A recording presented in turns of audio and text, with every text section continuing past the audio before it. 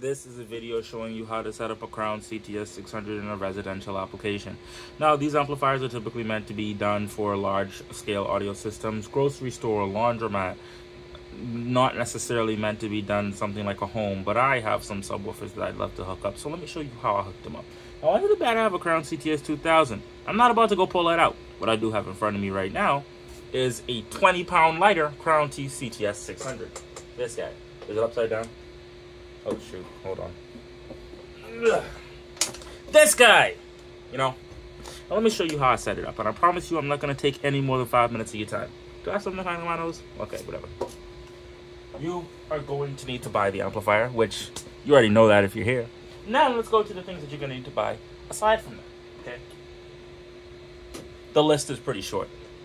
You're going to need this $5 Phoenix 3-pin connector that you can get from Midwest CNC Services on eBay. If you look up Crown CTS Phoenix connector, it's going to come up. Buy some. What you're also going to want to do is look up RCA female terminals, and you're going to get these little screw-in connectors. You're going to want to buy one. Now, if you look here, I bought the males because I'm dumb. I just used RCA couplers to make them female. But you want to buy some of these. Okay, buy some of these.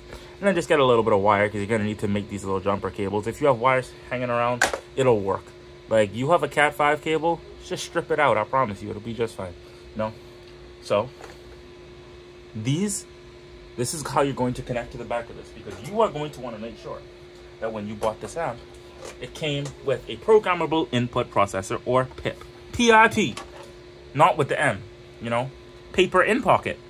This thing right here, what has these 3 pins, you're going to want to plug this into here, and then you got RCAs.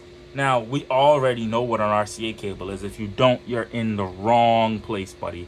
I don't know how you got buying one of these and you don't know what an RCA cable is. You know? And there's some purist out there who's going to tell me about unbalanced and how I should use XLR. Do I have XLR money? You don't. That's the reason why you don't have an XLS amplifier and you're working with the cheapest CTS on eBay. So, let's run this back. You and your C-Class Mercedes, I don't care. Now, you're going to need to fix your input voltage on this guy. Because this guy is meant for XLR and it's expecting a lot of input voltage. If you plug this thing up with aux, yo, it's going to be so quiet. Dog, 600 watts, you wouldn't even think about it. You wouldn't be getting close and you'd be clipping to the moon. This is what you are going to get. You're going to get a RCA preamp. Now, I'm not saying a phono preamp because that is a little nutso and you might break something. I don't think the amp would like that. But get yourself a adjustable preamp, one of those gain adjusters with the knobs. They're like 20 bucks on Amazon. Buddy, other than the amplifier, the only incurred cost you've had so far is a $10 bag of these stupid RCA connectors, a $5 bag of these little terminal connectors, and maybe $20 on a preamp, gain preamp thing, whatever, boom. And look at that. Would you believe that you only spent $45 to make this thing work in here? $45 might seem like a lot of money, but I'm telling you, it's not that much money. It's not that much money.